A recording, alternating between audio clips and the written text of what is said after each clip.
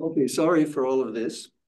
Welcome to the informatics seminar on the theme has more or less become large language models, GPT, and grounding. And today I'm going to be talking about the surprising success for all of us who admit it of ChatGPT. There are those of us who have strong reasons for believing that ChatGPT is doing what it's doing without understanding. Then there are those who believe that ChatGPT does it with understanding. And there are reputable people in both sides. In fact, two of the three godfathers of AI, or I've forgotten what the Turing prize was for, Joshua Bengio and Jeffrey Hinton, both believe that ChatGPT understands. Jan LeCun, it's not clear. And both, I think Joshua Bengio can be said to also believe that eventually, he agrees that it's not grounded now, but eventually it will be grounded. We'll talk about what grounding is shortly. It will be grounded by the same means that it uses now to negotiate the landscape of words. I have a different view on this. I think that ChatGPT doesn't understand, and that the reason it does not understand is because it's not grounded. We'll talk about what that means in a moment. And that you cannot get it grounded by the same means that you use for its remarkable success. But I do agree that success is remarkable. And in order to say with confidence that it doesn't understand, despite what it can do, we need some explanation for how it could do so well without grounding. And that's what this talk is going to be about. I'm going to give you 6, I don't even want to call them hypotheses. I'm going to give you 6 hunches as to how it would be possible for a computer program and a database, basically, a computer program and a database. The database is huge. It's distributed across many computers all over the planet, and it got its data from a huge text source. Lots of things from the internet, lots of things from written work, journal articles, books, etc. So all those words in context with the words that come with them are stored, and part of this entity about which we're asking, does it or doesn't it understand, but which we have to admit that it certainly behaves in many ways as if it does understand remarkably. Sometimes it does stupid things, but we do stupid things as well.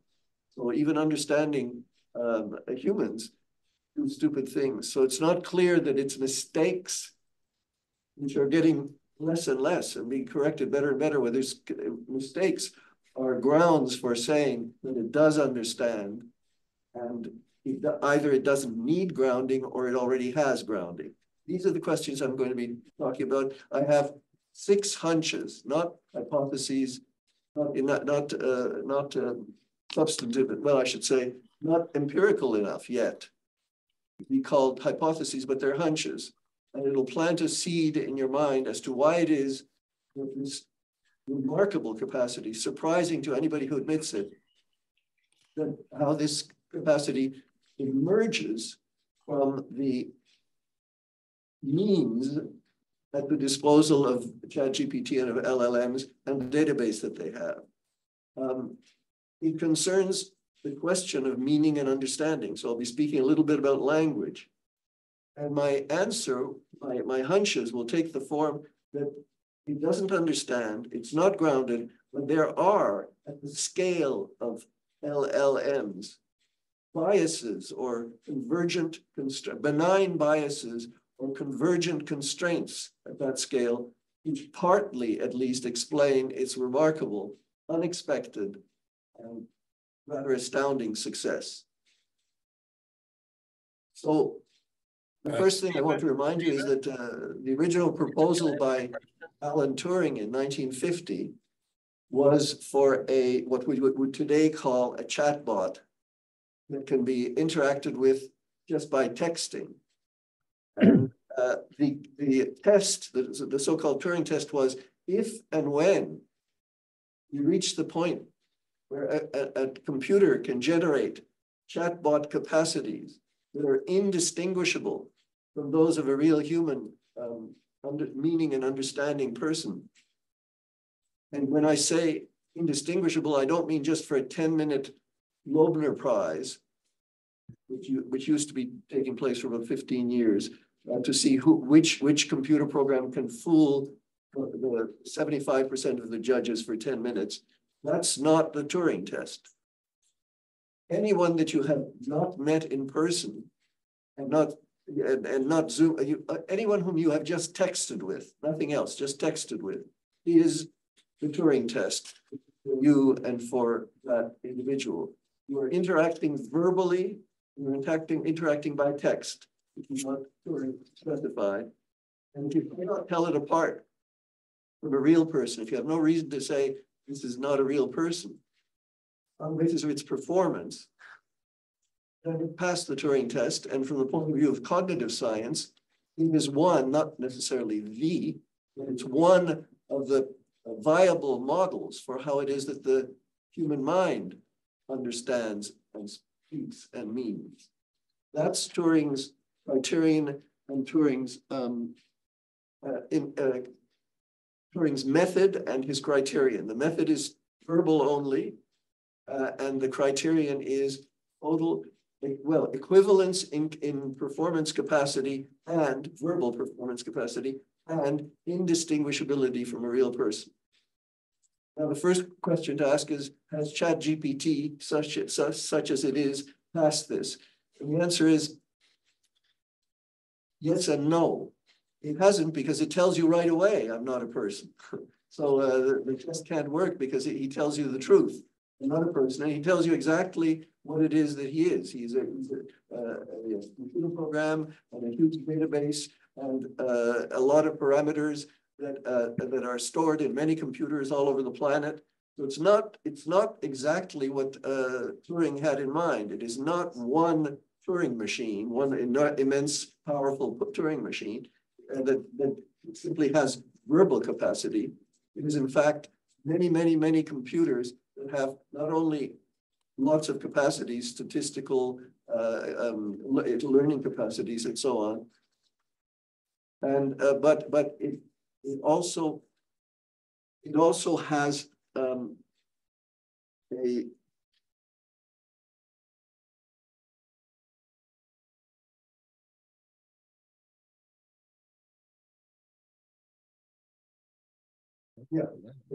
it also has a capacity to interact with everybody about questions that they have about just about anything they would ask from a library of reference, and it's capable of interacting with them.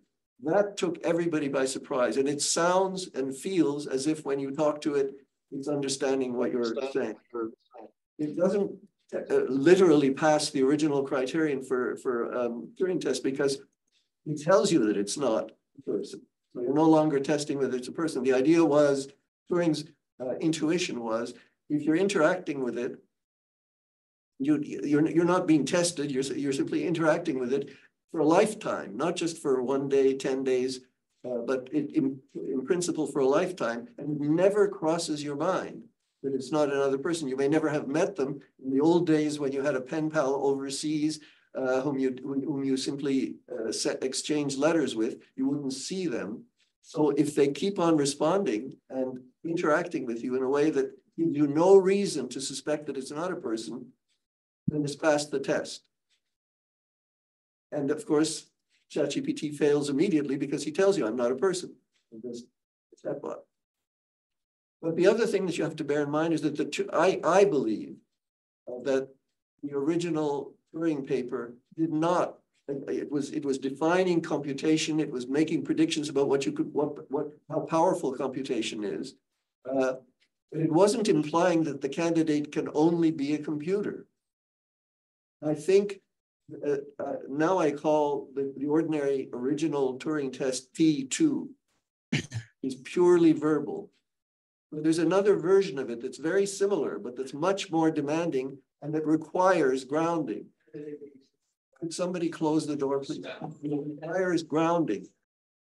And that's T3, the robotic version of the Turing. T2 is verbal interaction, indistinguishable in its capacities from a real human being for a lifetime, if necessary. That's the criterion. T3 is also verbal capacities indistinguishable for a lifetime, but also the capacity, being a robot, to interact with all of the reference of those words. If you say, I have a cat sitting in my lap, come and stroke it, T3 can do it. And that's a trivial example, but I may be using it over and over again. The connection between the words and the world is made by T3, not by T2. You have to have robotic capacities to interact with the reference of your words. And we'll be talking about that. And we'll come back to the distinction between T2 and T3 because the essence of grounding is already contained there.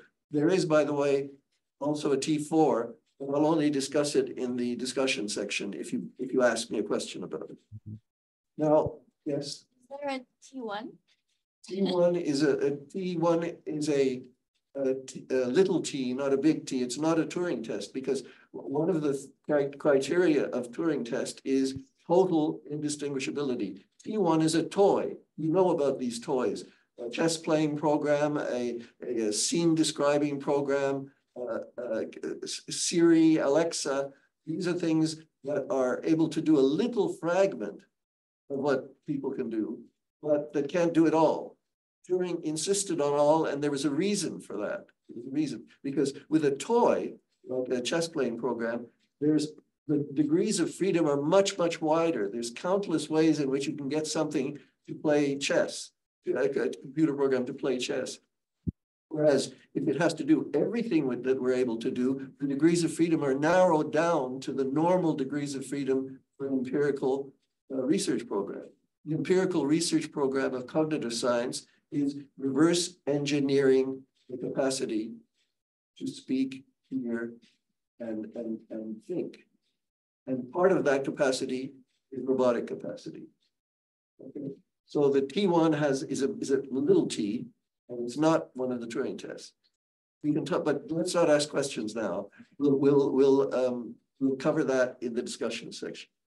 So the symbol grounding problem, I'm going to give it to you in the mushroom world because everything's there. And the same questions that arrive over and over again in this talk about the immense bag of text that is in ChatGPT's head, if you like.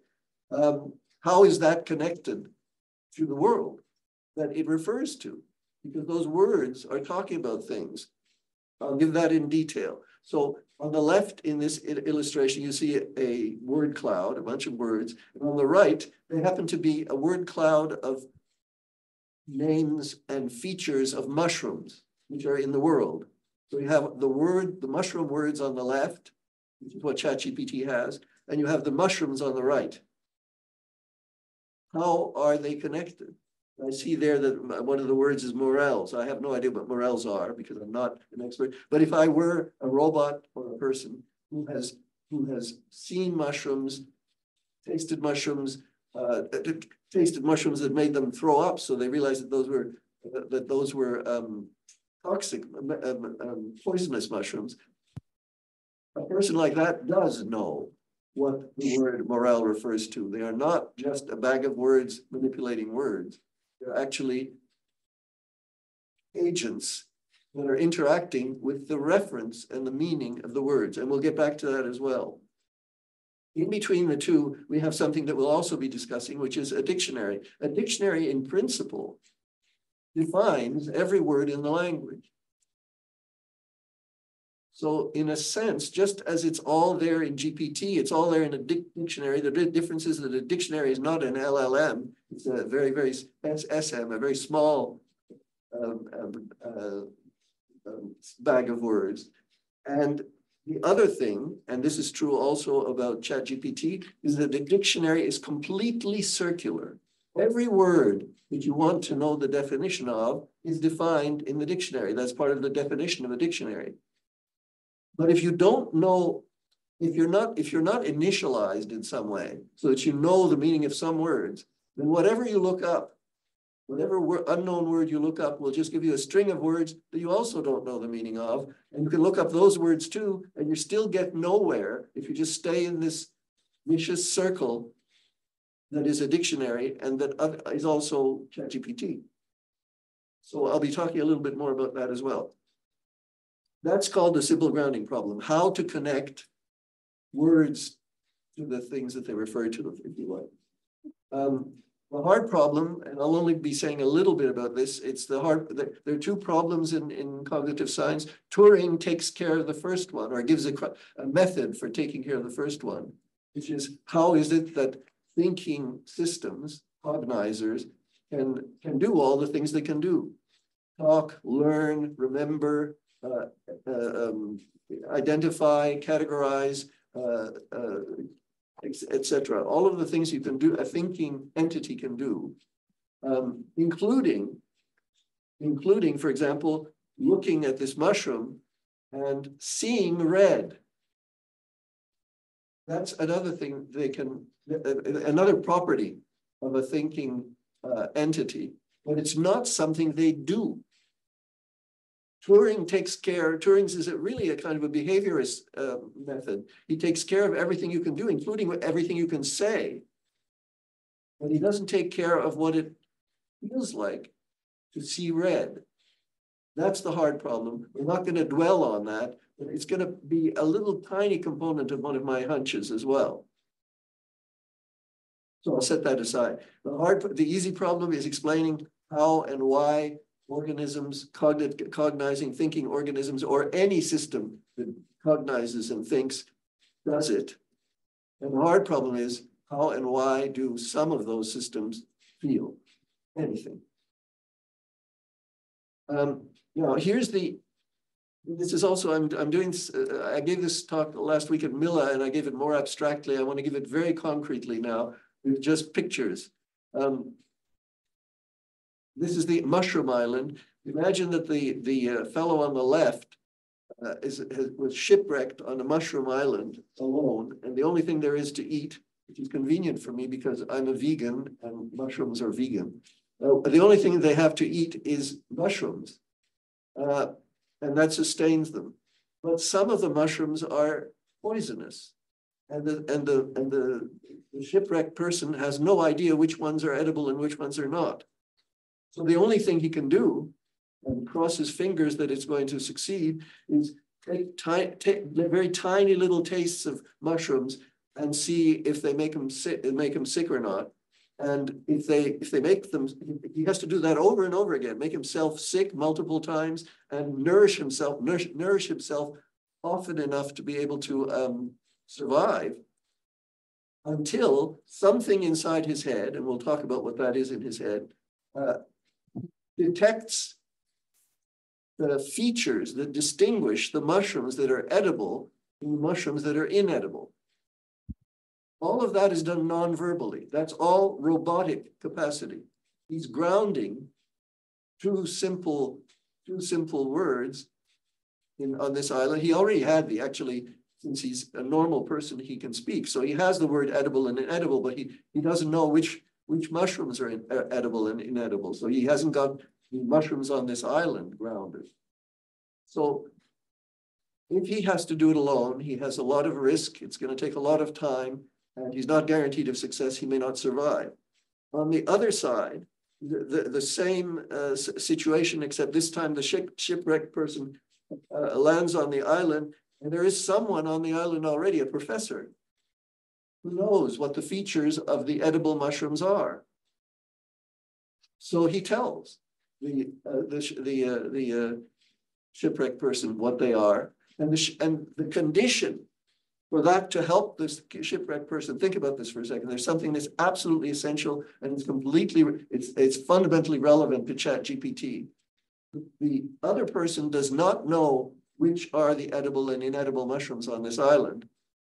And he doesn't know, but he does know all of the categories, all of the names of the features of edible mushrooms that the professor tells him are the features of edible ones here on this island. He knows red, round, long, short, stem, spotted, all of those words you need in order to ground on this island the words edible and inedible.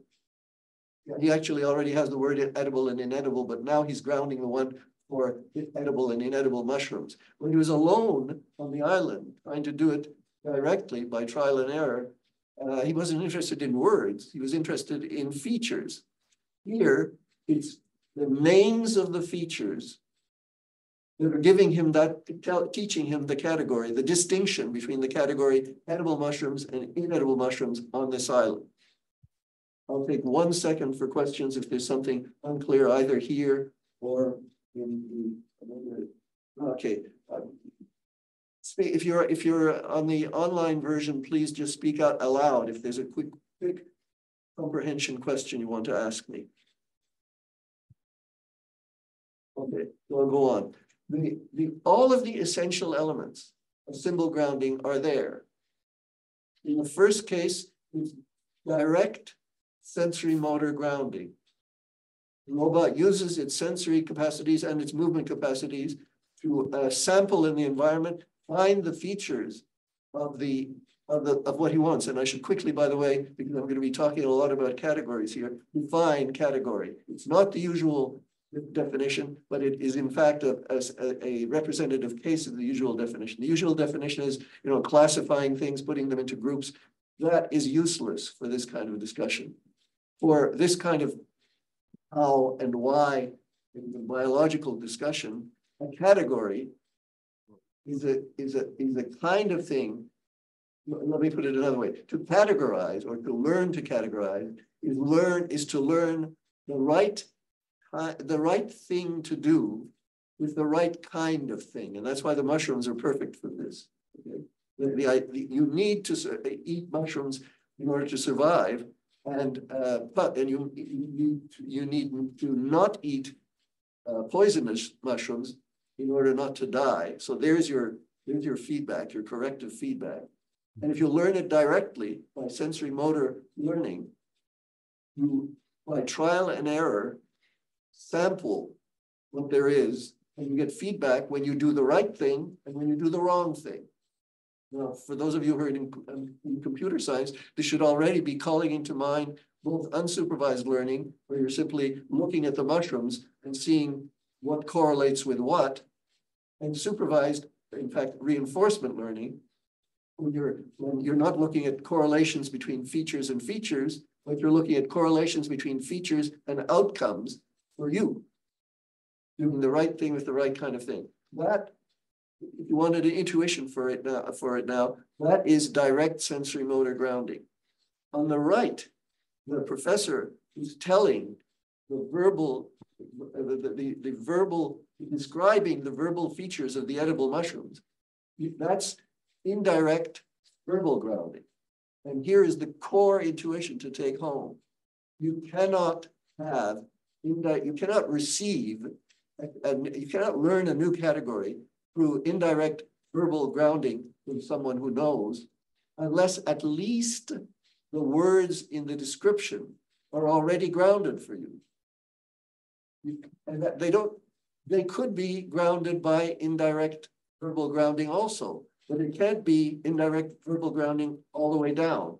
There has to be some way to break that circle. That's also what we were talking about in the dictionary, right? The dictionary cannot be just going from undefined word to strings of undefined words. There has to be a way to break that loop. Stephen. Yes. There's a question. Yes. Gary, go ahead.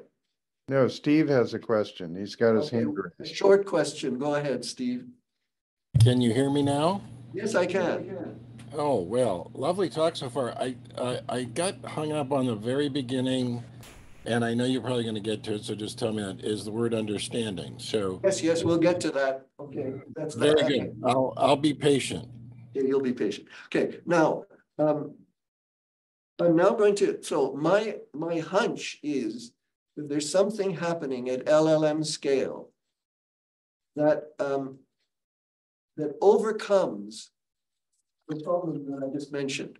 That you can't get or in general you can't get or give understanding of anything. I'll get to what understanding means in a second, without already having some prior grounding.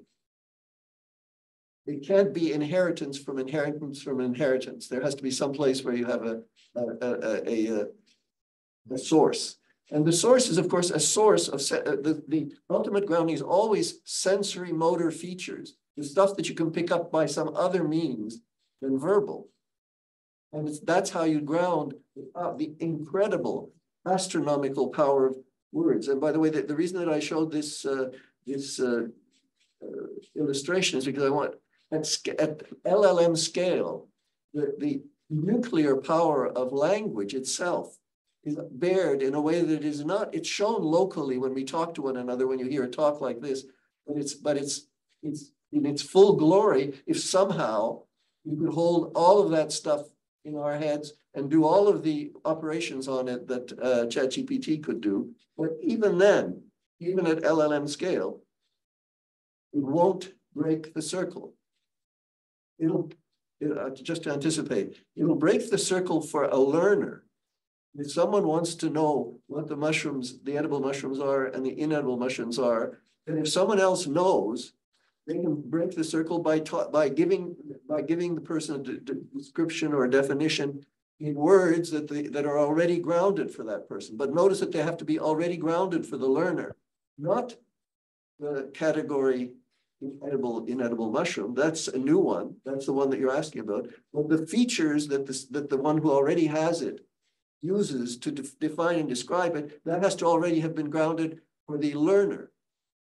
ChatGPT is both learner and teacher. And you should ask yourself, there's an asymmetry here.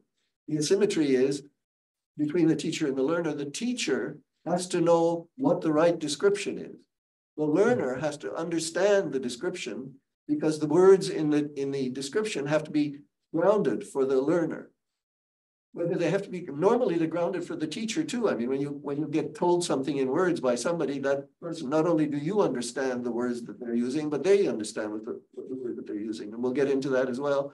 Understanding is a mirror capacity.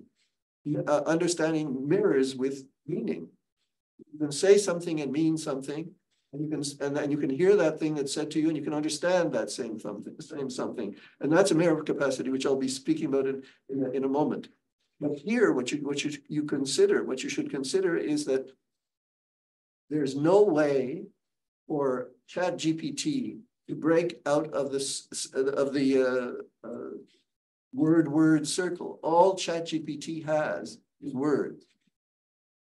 ChatGPT is capable of doing things with words that we can't do with words. Immensely powerful things because there's so many, because there's so much infrastructure helping out, and so many algorithms, computing time, et cetera, et cetera. So even if we had somehow squeezed that many words into our brains, we couldn't do anything with them. In fact, it would use up all the capacity we have for everything else that we can do for our ordinary, everyday robotic lives, in order to even begin to do with our neurons what ChatGPT, which LLMs are doing with their word database. It would be much simpler if words resembled in some way what it is that what they refer to. And for now I have to give you a few definitions. In a dictionary, you find two kinds of words: content words, which is 95 to 99% of the words in the dictionary. That includes nouns, verbs, adjectives, adverbs. Adjectives and adverbs are pretty close if they just have a little bit of syntactic difference. So nouns, they are names of individuals, proper names of individuals, uninteresting in dictionaries. We don't usually put in George Sanders in a dictionary. Individual proper names and category names. Those are important. So the 90 to 95% of words that are content words in the dictionary, they're a category name. They're also function words. The difference between a content word and a function word is with a content word, you can point to the thing that it refers to. Cat refers to cat, to cats. Function words like if, and, for, of, the, is, you can't point to an is. Yeah, but some people like gerunds, abstract gerunds in the case of is, they say, yeah, but you can point, let's say being is being is a referent word. You can define the word being in a dictionary. And having gotten the definition of it, the word being, there will be examples of being and examples of non-being. Very abstract, and we'll get back to that later. But if and is something that you have to know what to do with it. It's a syntactic word. You're not looking for its referent. You're looking for its use, and uses can be uses don't need grounding. All you need in order to Wittgenstein had an incorrect belief about all words, all content words and function words, which is that they are all just a way of using words. The meanings of words are just the way you use the words. That's true for function words, but it's not true for content words. Content words have reference. And in order to know what a content word refers to, you have to be able to, you have to know what its referent is, not the definition of its referent, which ChatGPT can give you, right? You say,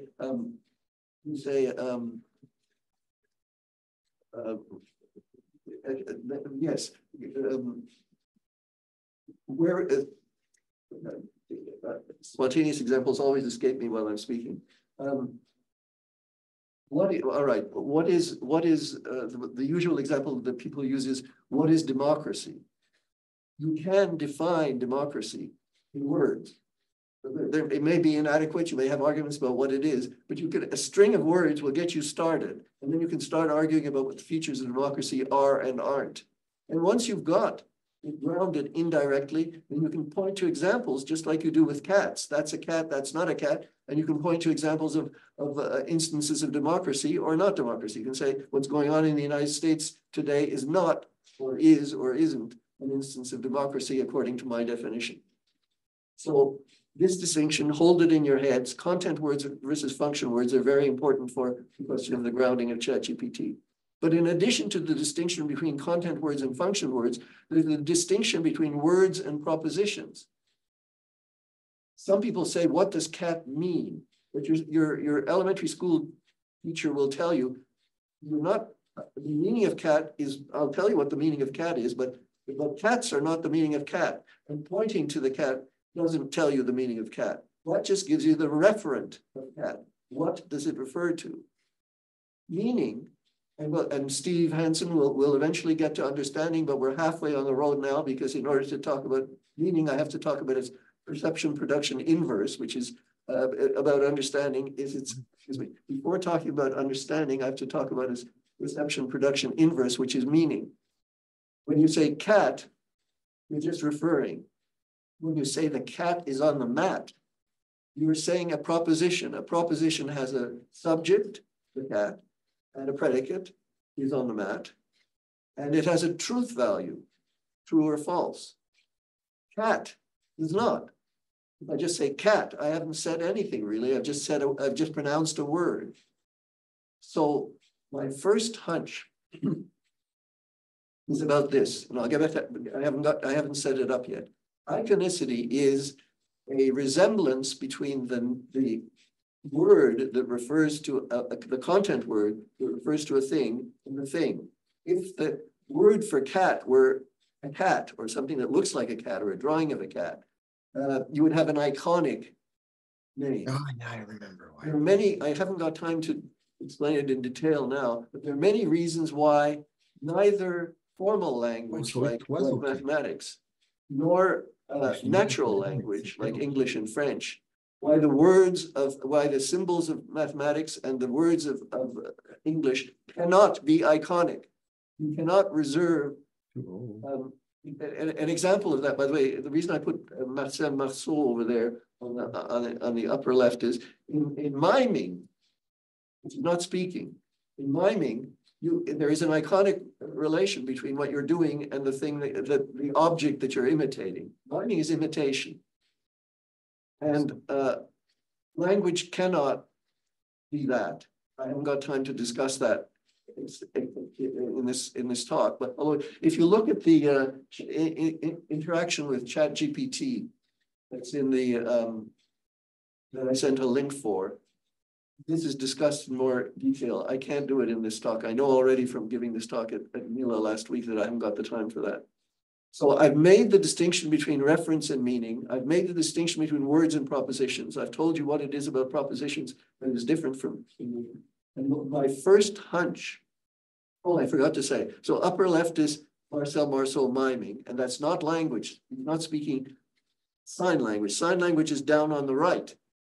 And in sign language, although it starts with, there's a little bit of similarity between gestures in gestural language and content gestures or actions, and they're referent. It doesn't figure into it. You can say in sign language everything and anything you can say in English or French. And the resemblance, slight resemblance of some of the gestures to the thing that they refer to has been lost a long time ago when language first evolved. Just as, for example, there are onomatopoetic words, onomatopoeia, where the similarity between bark, which may originally have been an imitation of a dog barking, and barking is gone. It's irrelevant because in order to make all the propositions that you're capable of making with all of the instances of a word, the iconicity cannot enter into it. At the word level. At the word level. Now here comes hunch number one. What ChatGPT has at the LLM level is not just words, but propositions. Now, the proposition the cat is on the mat, not only does cat not resemble cat, and Matt doesn't resemble Matt, and is, etc., but the cat is on the mat does not resemble a cat being on a mat, and the mat is on the cat does not resemble a mat not being on a cat, because we're here on local terrestrial space. We're not in LLM space. It's just one sentence. The cat is on the mat, the mat is on the cat is not on the mat. Those are all just atomic propositions, which we can do recombined in different ways. But at the LLM level, there may be, first hunch, a benign bias that comes out only as a structural, an iconic bias, a universe of propositions, not a complete universe, because not every proposition that could be said has been said and never will. But as you approach that, there's a structure that could emerge from that, or an entity with the powers of ChatGPT with enormous bags of data and correlations in those to detect the same way or a similar way to the way that the shipwrecked sailor. Yes, the shipwrecked sailor can detect, after lots of trial and error learning, the features of an edible mushroom.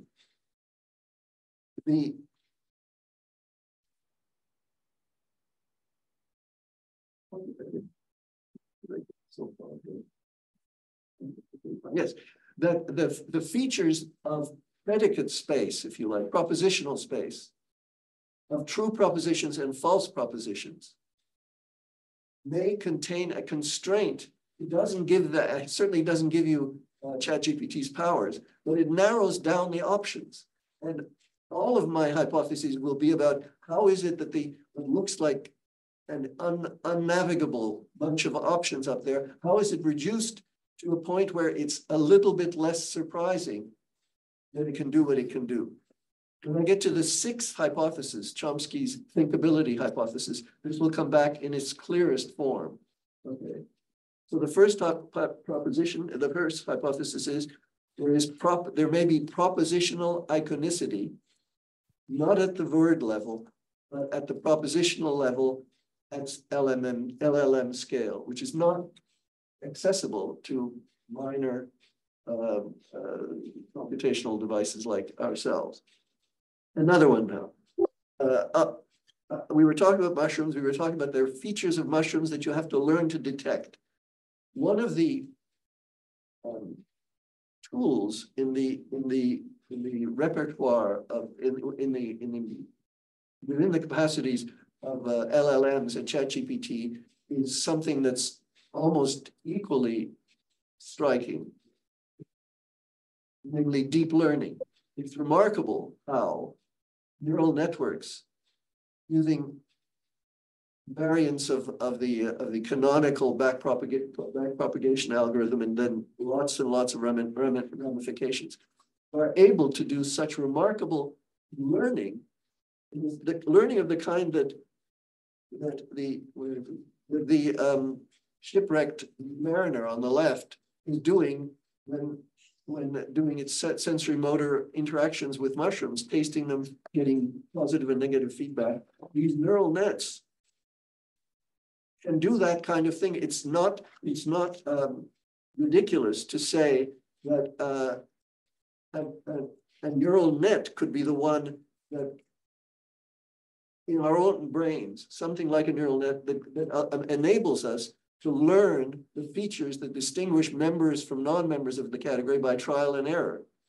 That's the second phase reinforcement learning. So, and here comes another form of iconicity that is not really iconicity. Neural nets, if they're learning a category, their performance changes as you give them trial and error training. First, unsupervised learning just to get the lay of the land, to find what's correlated with what. And then when it comes down to brass tacks, when you're training them, which of these mushrooms, not what the correlations are among the features of the mushrooms, but which of these mushrooms are actually edible and inedible. At that point, the neural net will, by trial and error,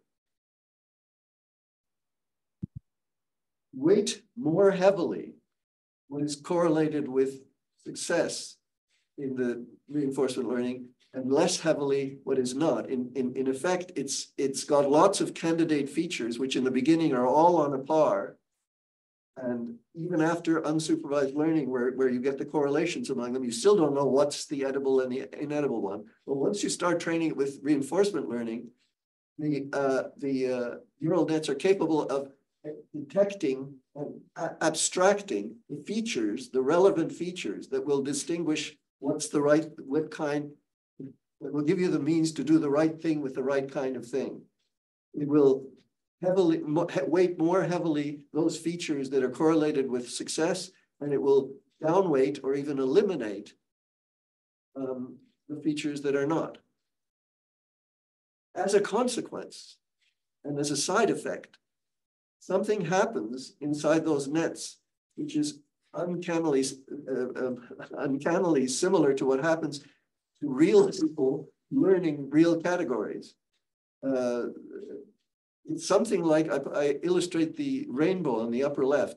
In the rainbow, we don't see, the rainbow we know is just, what's varying across the wavelengths is just wavelength.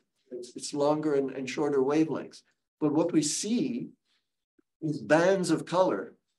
If you look at it very fine-tuned, they do grade into one another, but if you take a step back, an equal size distance between two blues, two wavelengths in the blue range, two wavelengths in the green range, they look about equal size differences. But if instead the very same difference is across between two of them, is between one on one side of the boundary between the categories and one on the other, there's an accordion effect, or that's what gives you the rainbow effect, which is that they look more. The bands looked at a certain distance, look further apart from one another between bands, for differences between bands than within bands. That's been named categorical perception by people who studied it in color and then studied it in speech. Ba da ga is also a continuum, just like blue, yellow, yellow, blue, green. Ba da ga in phonology space is a continuum. But we do not hear it as a continuum. We don't perceive it as a continuum. We perceive it like a rainbow. You know, bas vary in their quality, but they're all bas, and gas vary in their quality in gas. But when you cross the ba-da boundary, the same difference, same physical difference, is perceptibly separates them. It makes, in the case of the rainbow, it makes the red and the blue and the green pop out. And that's because of the feature detectors. And even in a neural net that is learning features, and it can be learning features in a very synthetic space, there is a side effect that occurs as a side effect of learning the category, which is that if you look at the, I haven't got time to spell this out either, but what we see here in the middle illustration is the representation of the let's say average activations of pairs of hidden units in hidden unit space before the neural net learns the category, and then what happens as it's learning the category. And what's happening is, as it's learning the category, these hidden unit representations are sorting themselves out. There's two categories here, and the two colors, I guess, are blue and purple, whatever. They're sorting themselves out until at the end, there's no overlap anymore. This, of course, this is much more exaggerated than a rainbow. And a rainbow is much more exaggerated than what we find in human subjects when they're learning a new arbitrary category. But it's the same effect. It's this between category separation and within category perception. And that's my second candidate for this. Whereas there's no way you can give a ChatGPT a sensation. You can certainly give it neural net data. In fact, it uses neural net data. So if you're trying, first of all, supposing you're just trying to do a T3, you're trying to have a robot that can do everything we can do, including this kind of perceptual learning. That robot, if it uses neural nets in its head, will have this kind of separation effect occurring computationally. It's not perceptual, it's computational. Right? But it's there. And it's there as a side effect of learning categories. And we learned here that categories can be learned to at least two ways. One of the ways is in a direct sensory motor way, and the other way, which is to learn to detect the features with your neural nets. Let's simplify. The other way is to learn the features using grounded feature names describing the feature. And those grounded feature names, I haven't thought enough about this, but one of the questions you want to ask is, what happens when we're teaching ChatGPT something? ChatGPT is ungrounded and it only has words, but there are some combinations of words that are not in its word bag, and it is capable, and in learning the word bag, it clearly did this a lot because it had indescribable numbers of words, but it is capable of changing its internal representations to reflect, for example, what the features of a referent are. It has a word X. X refers to things that can be described in other words, BQRS. And that kind of an interaction, I think my second hunch is that kind of a verbal interaction, perhaps also in humans, but clearly, certainly in sensory motor learning in humans, but what's not been tested yet in humans is verbal learning, verbal grounding in humans. That can also produce this separation compression effect, purely computationally, making things pop out in a space that isn't really perceptual, it's just representational. But that is available to a creature like ChatGPT, second hunch. Related to the second hunch is, we're talking about the relation between direct feature detection and indirect feature description. You know, the only thing I said about direct feature detection is nonverbal. Indirect feature description is verbal, but the words for the learner have to be grounded. That I'm simply singling out that capacity as one of the potential biases. These are biases that we're talking about. They're not understanding. I'm not going to end up concluding that ChatGPT understands, but there are biases that are part of the landscape of large language models that could constrain ChatGPT to be more likely to say something relevant and correct. Now I want to get to circularity. The dictionary, as I said, can define every word. What you'll be surprised to hear is that you can shrink a dictionary to something much smaller than a dictionary. First, let me define a dictionary. A dictionary is a set of words with the property that every word in that dictionary is defined by words, a description, a definition, or a definition of words that are also in the dictionary and also defined in the dictionary. That's a dictionary, okay? One thing that's not part of the definition of a dictionary is that every word in a dictionary is defined, but not every word in a dictionary defines another word. There may be a terminal point where you can get to it by definition, but that word doesn't go on yet. It could eventually. That doesn't go on to define anything else. So with these terminal points that are defined, but not definers, you can remove them from the dictionary. You've lost nothing. You can get to them you can get back to them from what's left, but you don't need them. And once you've plucked off some of these defined but not defining words, you keep on plucking them. That reveals more defined but not defining ones. And the rule is always recursive, that what you have left has to be able to get you back to where you were. And if you keep on going back, you cut it down to something like 10 to 20% of the dictionaries. As little as 10% of the dictionary is left if you remove all of these endpoints that are reachable by definition, but don't, but are not needed to go further. So we shrank dictionaries down to this, and it's called a kernel, the kernel of the dictionary. But that kernel is not. So what you might want to say is, okay, so we have to ground that kernel some other way. No, not the whole kernel. It turns out that the kernel is still a dictionary. You can still define everything in itself. If you followed what I gave by way of a definition of the way it was shrunk down, a kernel is a dictionary that can define inward and outward. It can define the rest of the dictionary.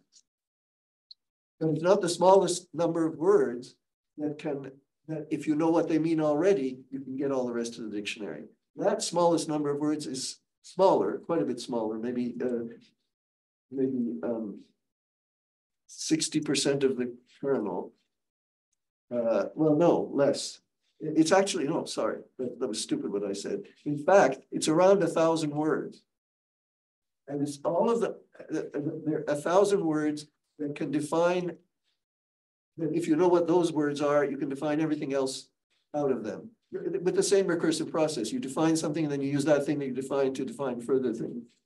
Now, I have a question for you, a quick question. We call this a minimal grounding set. Is a minimal grounding set a dictionary, according to my definition?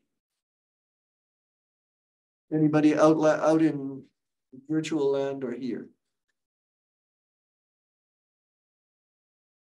No one wants to commit yourself to saying it is or isn't a dictionary. Okay, it's definitely not a dictionary. In fact, it's the opposite of what I gave as the definition of a dictionary. And in fact, if it were, the way to see it, the proof, I'll give you a proof. If the minimal grounding set is the smallest number of words from which you can define everything else in a dictionary, and it also contains a word that can be defined to be a dictionary, it has to be defined inward as well. If there's even one word that you can define out of the minimal grounding set, then it's not a minimal grounding set. So the minimal grounding set cannot be a dictionary. Can you repeat that again? A dictionary is a set of words in which every word in the dictionary is definable from words, combinations of words in the dictionary. A minimal grounding set is the smallest number of words from which everything else in the dictionary can be defined. But the minimal grounding set, that set is not a dictionary, can't be a dictionary at all. It's the opposite of a dictionary. That's interesting. Another interesting piece of news is that inside the kernel, there are lots of minimal grounding sets. So it's a minimal grounding set, although minimal is always the smallest, the smallest cardinality, the smallest number of words. Let's say 1,000 is the magic number, somewhere around 1,000, or a minimal grounding set. But there's lots of 1,000-word minimal grounding sets inside the kernel. So they're not unique, but they all have this property that if you can somehow, by some means, be armed with the reference of all of those words and the capacity to form a proposition, which is to say you have cat and you have mat, and you can also say the function words the cat is on the mat. If you have that propositional capacity, then you've got the capacity to define every other word of those words. ChatGPT is not a dictionary. ChatGPT is absolutely enormous. Okay? But I want to make a prediction, which is that if you try to reduce ChatGPT's in one language, let's not complicate by using every language, you try to reduce ChatGPT's bag of words to a minimal grounding set, it will be the same size as that of a dictionary. Because words are words, and a dictionary contains all the words in a set. Every dictionary definition is circular and it's approximate, and so you can always make it bigger, and it always depends on other words. But that's what we have when we tell one another things verbally. We use the words we have to define the words, the reference and the words we don't have, and then we can understand the meanings of the propositions that use those words. What was I going to say?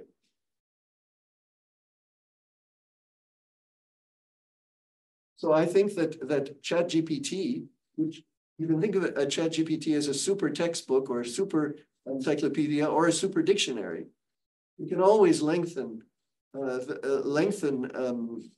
definitions of words if a definition put together by lexicographers missed something about apples that we never thought of is a pomegranate. No, not a pomegranate.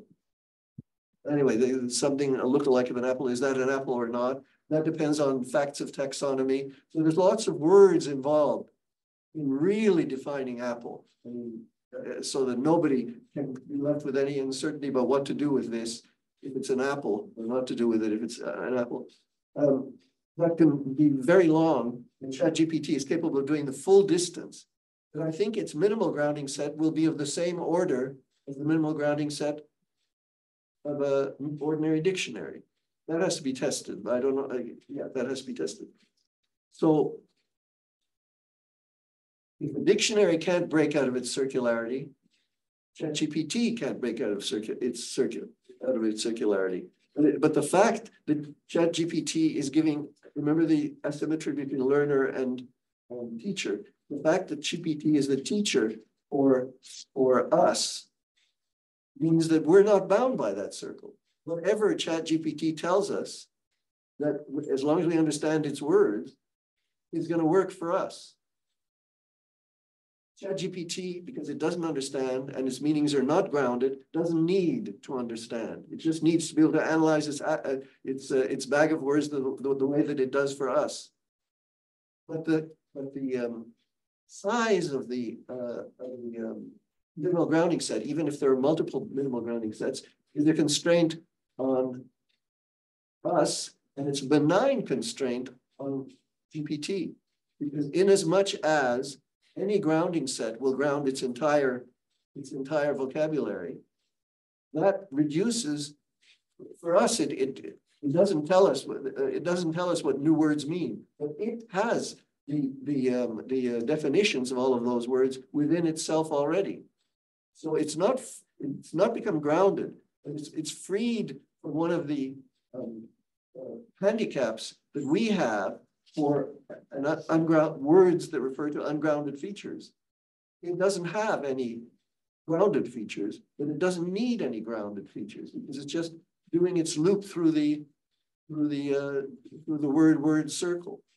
And just to remind you about the magic of a dictionary definition, if your life depends on doing the right thing with a zebra, which is if it's a zebra, you should approach it and stroke its nose, and you have no idea what a zebra is. Just one sentence that if you already have a grounded word for horse, and you have a grounded word for stripes, and a zebra is a striped horse already gets you there. So for us mortals, robots in the world, language can reach anywhere directly if we learn it the sensory motor way, this way on the left, but it can reach even further collectively if others can be our teachers. And ChatGPT is the universal teacher, if you like, because all of the texts are in there. So it knows what to say to us. You have to, one of the questions you have to ask yourself is not only how does it sift all of that information out of its bag of words, but when it's getting a small handkerchief of words in interactions with us, how does it sort that?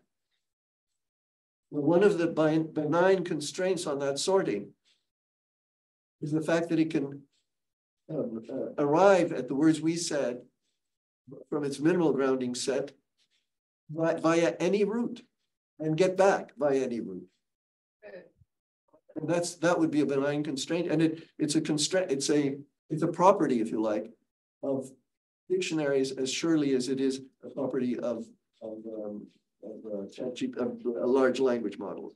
The other thing, and this is related to the question about understanding and meaning, we have, as some of you know, certain neurons or certain regions that are active, that are involved in imitation, that are active whenever I'm doing something or whenever someone else is doing the same thing. They're important for things like mimicry, vocal mimicry, copying DALI style, copying an image.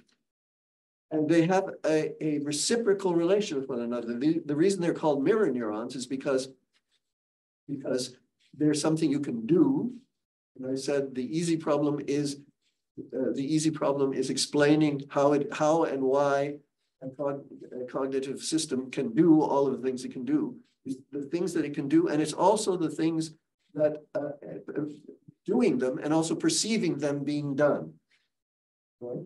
That's a reciprocal relation that we have in language, and we're using it, especially in now I'm on the side of the hunches that say less about constraints on GPT than constraints on us. We're not accustomed to teachers being able to tell us something that makes complete sense to us while having absolutely no idea what they're saying. So we project onto them our own state. Our own state is that of understanding the meaning of the words that we're hearing. Now, does ChatGPT, who's producing the words that we're now hearing or seeing read, understand? Does a GPT mean anything by those words? We're just projecting that. It just has a circular bag of words. We have grounded words. We can trace our bearings back down to grounded words, and we project that onto the things that GPT says and does. This has a slight connection with I'm almost finished. This has a slight connection with the symbol grounding problem in the sense that, this might be the hard problem, in the sense that not only do we see red when we're seeing red, and understand the word red when someone says red, that's red, when they tell us, because the word red is grounded for us. What we see when we see red is still implicit in the grounding of the word that refers to the feature red. there's another property there, which is that it feels like something to see red, I said. Not just detect the feature red, but to see, to feel what it feels like to see red. And this, of course, ChatGPT doubly lacks. Not only is it not grounded, but it has absolutely no way to feel anything whatsoever.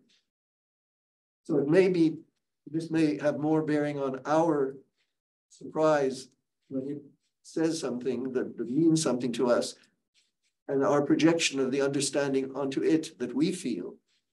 And this may be because of our mirror neurons. Our mirror neurons, after all, evolved in the context of living with other organisms and other members of our own species. And we're not accustomed to coming up to people who tell us, and the cat is on the mat, and don't know what the cat is on the mat means, and all the words that are around it. And ChatGPT doesn't do that either. So we project onto ChatGPT that capacity, but it may also be on ChatGPT's end reflected in its own way of handling words. The fact that we have mirror capacity is implicit in its vocabulary. In fact, the understanding and meaning. I've caught ChatGPT, by the way, contradicting itself in the same sentence.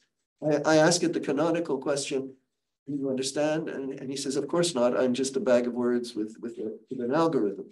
I don't understand. And then I say, do you understand what algorithm means? I mean, well, I don't understand. What is that? Excuse me. The way it usually goes is, you understand what algorithm is? And he said, what, can you tell me what algorithm is? Do you understand? And he'll tell you, yes, I can tell you, I understand. So we'll use understand to refer to what we mean by understanding.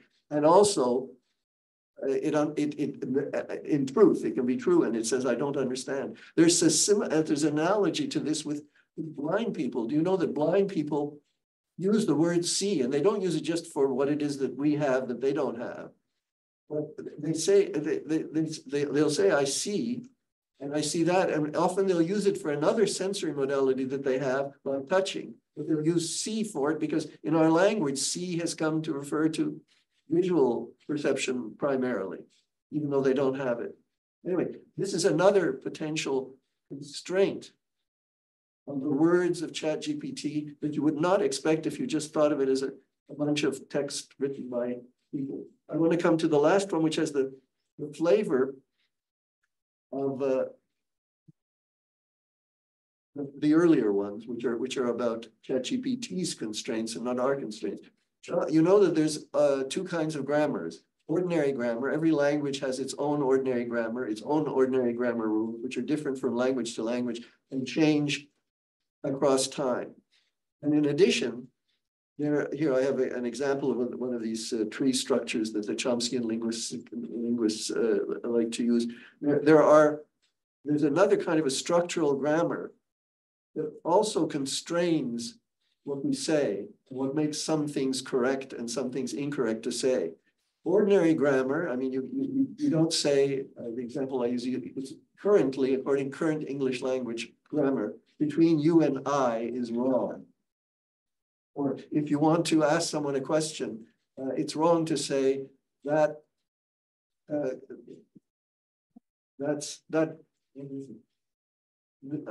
don't usually make this mistake, and so I have to figure out a way. But beg the question, yeah. Begging the question does not mean I beg to ask. Begging the question means evading the question today in English. But that could change as well. So these are all aspects of ordinary grammar and lexicon that can change from generation to generation. Universal grammar, on the other hand, is universal to all languages. Now, people have made a big deal out of the fact that ChatGPT was not taught grammar. He's not taught grammar, and yet it speaks in conformity with the rules of grammar in each language. Ordinary grammar. I personally, this is not one of the things that surprises me. We know that what ChatGPT says and doesn't say depends on the proportion of the big gulp. It says it or doesn't. And apparently, even though there's a lot of grammatical errors that people make, ordinary grammar errors that people make. There's not enough of them in ChatGPT's vocabulary database to make ChatGPT talk like that. That's why so many students use ChatGPT to help them with their grammar and their style, because although it's not a literary style, it's really quite a good one for a student to use, and it'll change students writing to that, and it changes it to that because it's not dominated by agrammatical English. There is agrammatical English in French and German and Latin, etc. It exists, but it doesn't exist in enough proportion. And I make the bet that if somebody fiddled with the vocabulary of an LLM and put in a huge proportion of ordinary grammar errors, it would start making ordinary grammar errors too. That's a hypothesis. But it never, ever hears universal grammar errors, because neither do we. Universal grammar, according to Chomsky's first hypothesis, nobody makes a mistake in universal grammar because universal grammar, we don't learn it the way we learn ordinary grammar. It's encoded in our brains. It's inborn. That's a controversial hypothesis by Chomsky. I want to close with another hypothesis, also controversial, but a little bit closer to what we were talking about over here. Chomsky said there's another way to think of universal grammar, the grammar that we all obey, but that we never violate, or at least the only ones who violate are linguists. And here's an example of a violation of universal grammar. John is easy to please Sally. You can say John is eager to please. You can say John is easy to please. You can say John is eager to please Sally. But you can't say John is easy to please Sally. And that is not a violation of ordinary grammar. That's a violation of universal grammar. And you would never have thought of it. It takes a Chomskyan linguist to play with the rules, hypothesize rules, and eventually generate something that violates something that looks like it's a rule of language. Chomsky's second hypothesis is that the reason children never make UG errors is because UG is not what is innate. And in fact, nothing is innate. Thinking is something that cognizing organisms can do, thinking. The question behind all of this is, what is thinking? And we think thoughts. Chomsky's second hypothesis about UG is that the reason that all languages vary in ordinary grammar, but all of them are governed by UG is because a sentence like John is easy to please Sally is not the expression of a thought that can be that we can think. Thoughts can be thought. Language and thought is not quite the same thing, but language is a system that can express any thought. And John is easy to please Sally is not a thought we can think of, and this awkward expression sounds wrong, not because it violates a linguistic grammatical rule, but because it doesn't follow the rules of thought. That's Chomsky's conjecture. And I think that you can think of all of the LLM constraints as being a little bit like that, like something bigger, constraining language itself. And in the case of thought, even wider. The thought constrains language, and then language constrains countless other things, including is the cat on the mat or is the mat on the cat? With that, I think I'll stop. If you're interested in the details that I left out, the link down here, I'll post this. The link down here is the link in which I discuss it in more detail with ChatGPT. Let me stop sharing.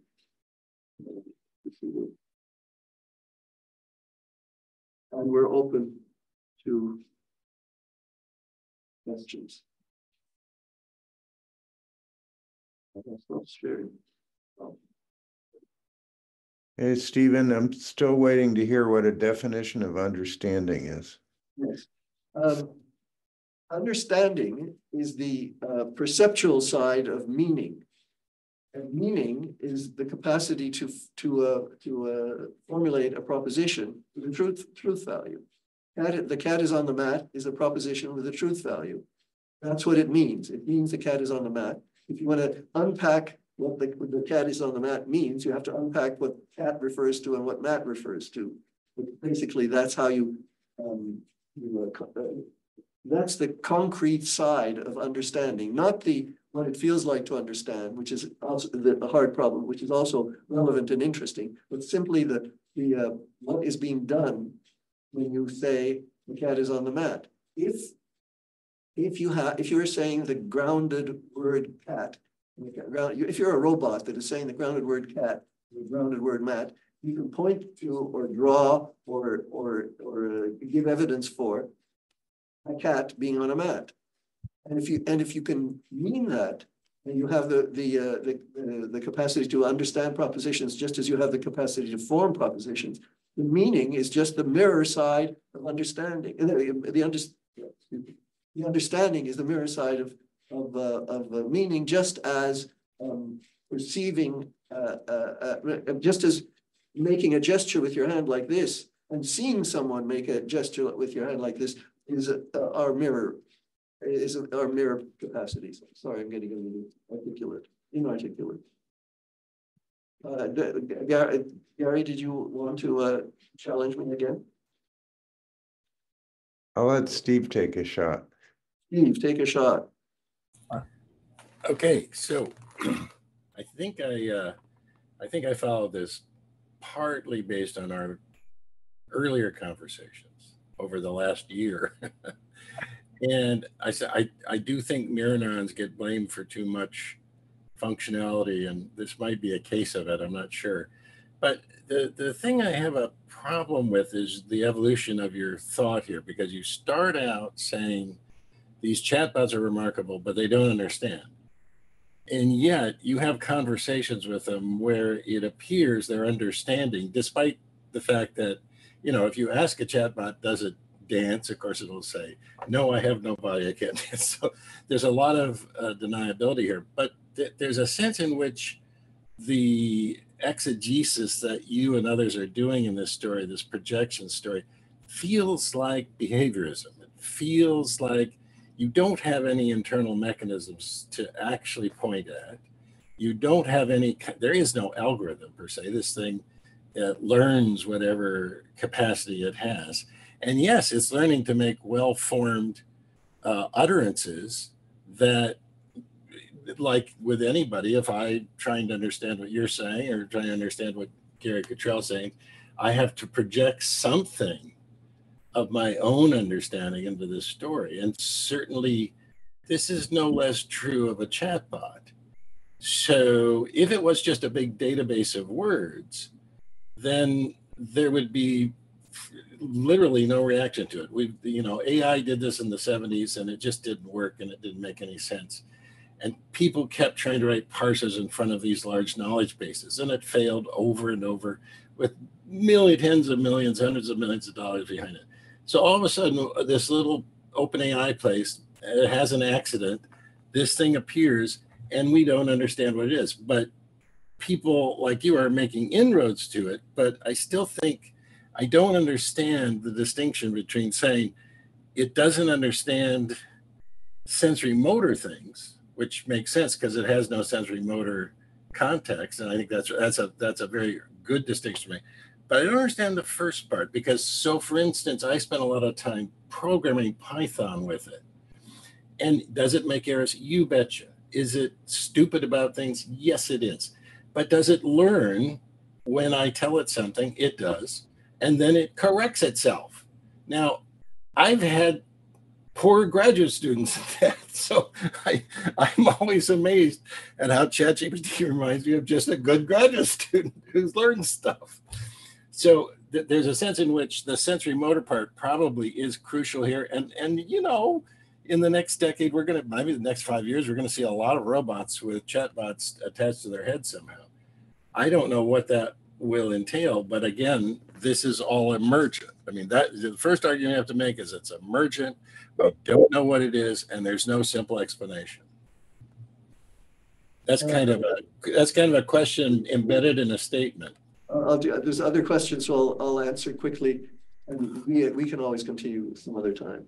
I'm not a behaviorist. You can't be a behaviorist if you actually give, or if you actually admit that there's some internal mechanism. And sensory motor grounding, the first kind that I described, the one where the shipwreck guy is using his eyes and his hands to detect the features that distinguish the edible ones from the inedible ones. That's at the bottom of it all, and it's not behavioristic. You need a mechanism for that. Right? And the mechanism, one mechanism that looks like it might work is neural nets that learn features.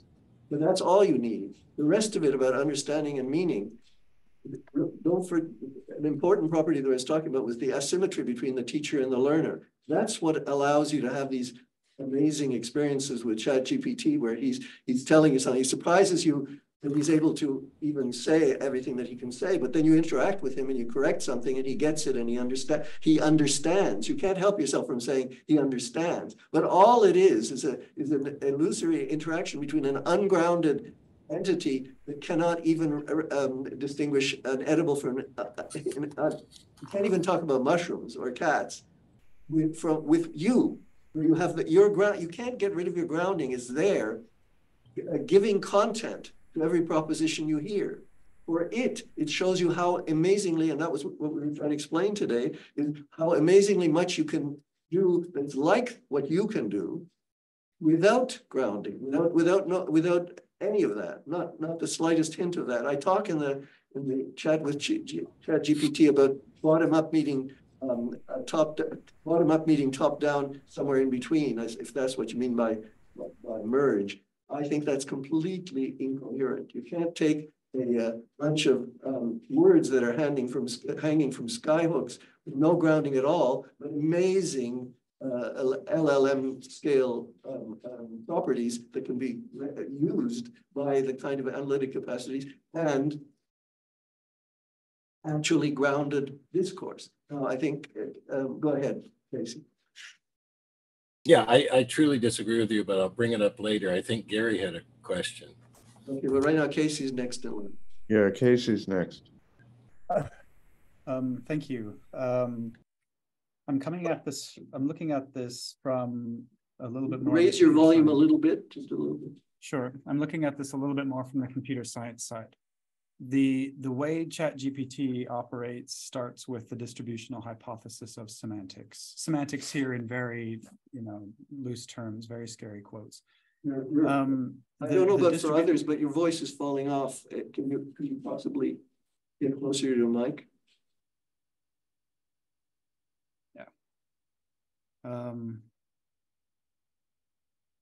Yeah. The distributional hypothesis, is this better? Yeah. Okay, the distributional hypothesis is the semantics that all of these models are based on, and that's just what is the meaning of a word based on how it's used in text. It doesn't read from dictionaries. The learning regime for these is playing a game of guess the word within a context of other words, not in a physical context, but in a context of other words. And from that, it derives a distributional meaning of a word.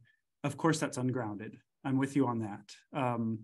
But I can't help but think it's deriving some degree of meaning, especially for more abstract words, that's fairly reliable. And that's by some degree of meaning. I'm waving my hands very vaguely here. I don't know because they're vectors and I don't know what they're doing with them. But the history here is the first distributional models were just let's count word co-occurrences within a certain text window. The second, then down, a few years later, they came up with word2vec, which is the same idea, playing a game of guess the word with a simple model, the semantics here being a vector at the word level. But then down the road some more, we see more complicated architectures that are designed to handle the more complex linguistic phenomena. That's what self-attention is for, in order to compose. But they're composing vectors, and who really knows what's happening at the level. When I say compose, I don't really know how it's happening with the models, but it seems to be doing something because it can spit out coherent sentences. but this is all the distributional hypothesis at work, just with more complicated models, with more data, that kind of thing. So when I think about a vector or a tensor, and I think about how that's representing meaning, I don't know how it's doing it, but it must be doing something, and it must be doing something fairly reliably with more abstract words, because when you talk with ChatGPT about abstract things, it seems to do okay. When you get to more concrete things like mushrooms and rainbows, it's like, I can only tell you what I've read about those. I don't know anything else. And that makes me think like a human who tries to learn a foreign language, but only tries to learn it through text, like reading something in your native language, then in the foreign language, the target language, and kind of learning from that. And you don't kind of experience speaking with native speakers or anything like that, and you learn the language, but you're still carrying your internal groundings that you've had when you learned your first language along with you. But I'm trying to get into the head, as it were, of a model like ChatGPT that just learns a language abstractly only, without having a body. And that's just something I can't quite put my head into. I'm in agreement with you that understanding here is probably not happening. And the more I try to explain to people, the more I find that I'm probably in kind of a radical embodied camp of cognition, even though I'm not a cognitive scientist. But I can't explain why the distributional hypothesis does so well with these, but that's what's happening under the hood. The distribution hypothesis is a way of putting some substance into the notion that there's some other kind of understanding than grounded understanding of the sensory motor robot kind. And I don't think there is. And it's not just grounding that's missing, of course. There's something else that we have, which is that it feels like something to understand, and they don't feel anything either. But I don't know what progress we can make. We start from the same starting point, Casey, which is that we're both puzzled by how we know it. I know as well as you do what it is that the infrastructure is doing and the algorithms are doing and the next word stuff. We all know what the method is by which it arrives at its amazing performance. But the performance is amazing, and all I'm trying to do is give a few reasons to think that it may be a little bit less amazing than that, but it's still amazing. And I certainly don't think that the punchline will be that there's another kind of understanding, and that's the kind of understanding. It's sort of like a native language understanding that you carry to some other kind of understanding. I think I don't understand that. Okay, Gary. Yeah, okay. So what about the new GPTs that have vision and language? I go over that in the— Aren't they grounded? I go over that in the long version, and Joshua, last week when I gave this at Mila, I brought that up. He said, okay, they're not grounded. Is this the short version? This was the short version.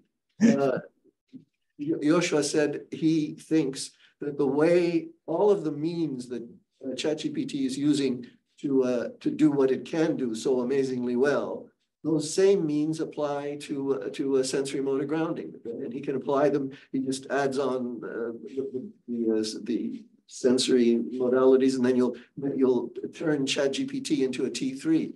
And in the longer version, what I said was, no, you don't turn a ChatGPT. You turn a T3 a robot into a T3 robot by bottom up, right? You don't take 100 million grounded words already in text in your head and then somehow send down feelers from that in order to find a cat or a dog. Most of that vocabulary is free-floating skyhooks, and that's top down. Bottom up is you start with mushrooms and their features and you try to eat them and they make you sick, and that's the way you eventually go by propositions up towards the sky. The two don't meet. There's no seamless meeting between top down and bottom up. That's an assertion, but I don't understand why it's true. seems to me that there are two paths, right? The top down and the bottom up. Yeah, yeah. The bottom. I mean, the top down is used by creatures like you and me that are bottom up grounded.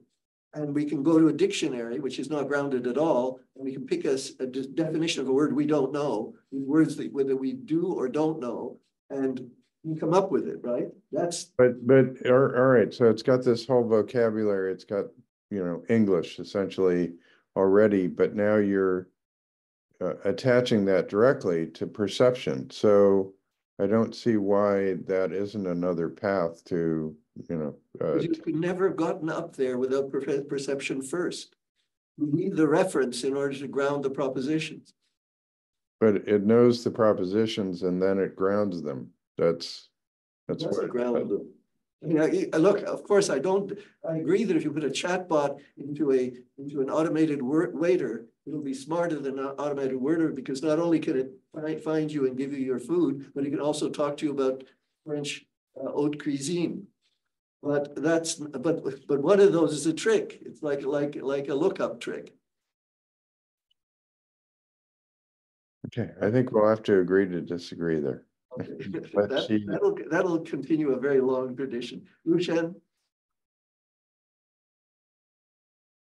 Yeah, can you hear me?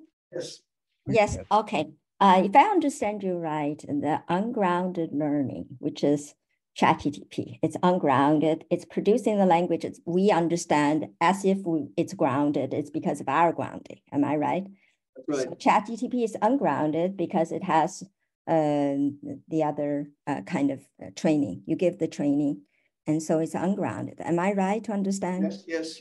Yes. Okay. So we get the impression that it's grounded because we interpret it as grounding because we have grounding experience. And so my question for my question. I'm not just talking about the user illusion here. Some of the hunches were about why it is that it's really doing as well as it is, not just seems to be doing as well as it is. But go ahead, sorry. Yeah, the question is for this ungrounded learning for machines and human, you assume there has to be feedback, there has to be reinforcement. In order to ground sensory. In order to learn, in order to produce anything, like for humans, we have ungrounded learning too. As soon as we have some basis of grounded basis, right? This core knowledge. And then on top of that, we can have other ungrounded learning. And for ChatGPT, if I understand you right, it's all ungrounded learning. So you must give feedback. You must give corrections or some sort of feedback. That's another thing. How do you define feedback? I wasn't really talking about how to train ChatGPT. I was talking about what ChatGPT can already do. And the thing that you said before that, I can't agree with. It's not that you have to ground. You have to ground the minimal grounding set, and then you can start doing things ungrounded. It's not everything's grounded that's based on the minimal grounding set. So in other words, it always has to have it has to have a ground. That's why it's bottom up. It has to be connected to words whose sensory motor referent is accessible to you. Yeah, but ChatGPT doesn't have access to the grounding, and therefore it's only doing the ungrounded learning. But we seem to get the impression it seems to communicate with us as if it has something. It's just us using our grounding experience to assume that ChatGPT has that. No, because even if it's not, our ungrounded experience, it's database, all of the words where it's trained to predict the next word contingency, those came from our grounded heads. Well, what it used was a text, but once it's a text, it's a text. It uses the data in that text to do some amazing things. Yes. Okay, so my true question is for humans. You have said that content words, you can have a basic minimal grounded set to learn. From that, you can go take off. And then there's function words that are, I would say it's not that easy to be grounded. But there are categories for function words, and children do get that. So how do they get it? Do you think that's something that they also rely on the grounding of this minimal set with the content words? And then from propositional, I think it would help people if you gave a concrete example of a function word that doesn't have meaning. Yes, a famous example is in French. You have a difference between feminine and masculine. Of course, you can talk about some people like that, but children's early vocabulary, it's not clear. What they early exposed to when they learn it, it's all when the object is defined in terms of gender, it's not related to anything about gender semantically. So, but it is a formal property that defines agreement in many languages, in French, for example. So how do you get that? And children get that distributionally, and that's shown. I don't think they need any meaning for that. They don't need any reference for that. This is at least what the empirical results show. So I'm wondering from your point of view, so that's just an example, because there are function words that have some relational meaning, but they don't stand alone. You have to have some other things to help them. I just want to hear your thoughts about how children can learn. Do you think there's some grounding basis before they can even learn these very formally defined syntactic categories? I think I agree with you, Rushen. I think that am I still there? Can you hear me? Yeah. Okay. I think that function words are learned, and I suspect that a lot of them can be learned by unsupervised learning, just by distributional means. Yes, they're learnable and they're learned, and I don't think anything is at issue there, because they don't need grounding. Function words don't need grounding. You just need, just like an axe, a shovel doesn't need referential grounding. In fact, you just need training on what to do with the shovel, right? It's just an instrument. That's very helpful. Thank you for your answer. Okay. Anybody? I've had a connection problem, so I can't see who's there. Is there another question? It says Ryan. Okay, go ahead, Ryan. I've noted that ChatGPT has a really tough time with analogy and metaphor, for example. And I just want to know is it because it doesn't have like the perceptual grounding, or is it just because like it doesn't have like the capacity to understand the deeper properties of object, or I would say like relation with other object in the perceptual field? What was your premise? Did you say it? It has a problem with analogy, like and metaphors. Let me just, I'm not an expert in this, but let me say that it's alleged that it has a problem with analogies. I'm willing to bet, and I'm sure a lot of other people are, that if it does, it's going to be fixed, because there's nothing about analogies that cannot be handled the same way that you use all of the other amazing talents of ChatGPT. It's not a principled limitation. Anybody else? If not, I want to thank you for attending, and I'm going to ask Malika to stop the recording. Okay.